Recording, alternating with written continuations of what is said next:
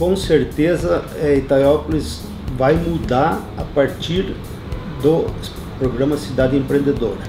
Passamos de 35 e hoje já estamos em 286 formalizações por mês. E esse contato que a gente tem com o empreendedor aqui na sala é muito importante, é muito próximo.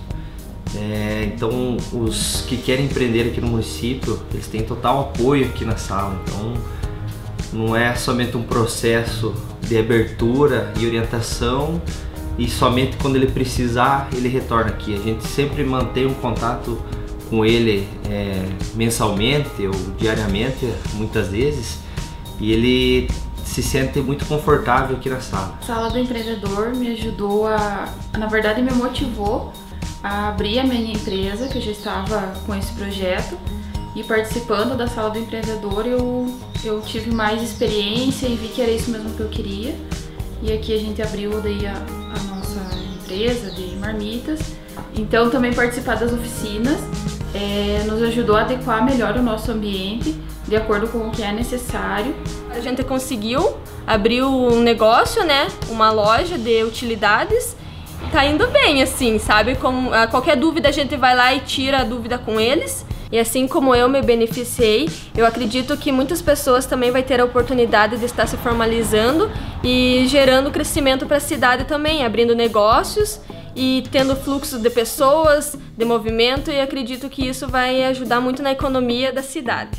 Esse serviço é tão importante que muitos deles melhoraram a qualidade de vida, aumentaram a sua renda, né? Muitos já passaram do faturamento limite do MEI e para o próximo ano já estão aí cotados a ser microempreendedores, né? E esse é o principal objetivo do programa, né? Facilitar esse início do empreendedor, né?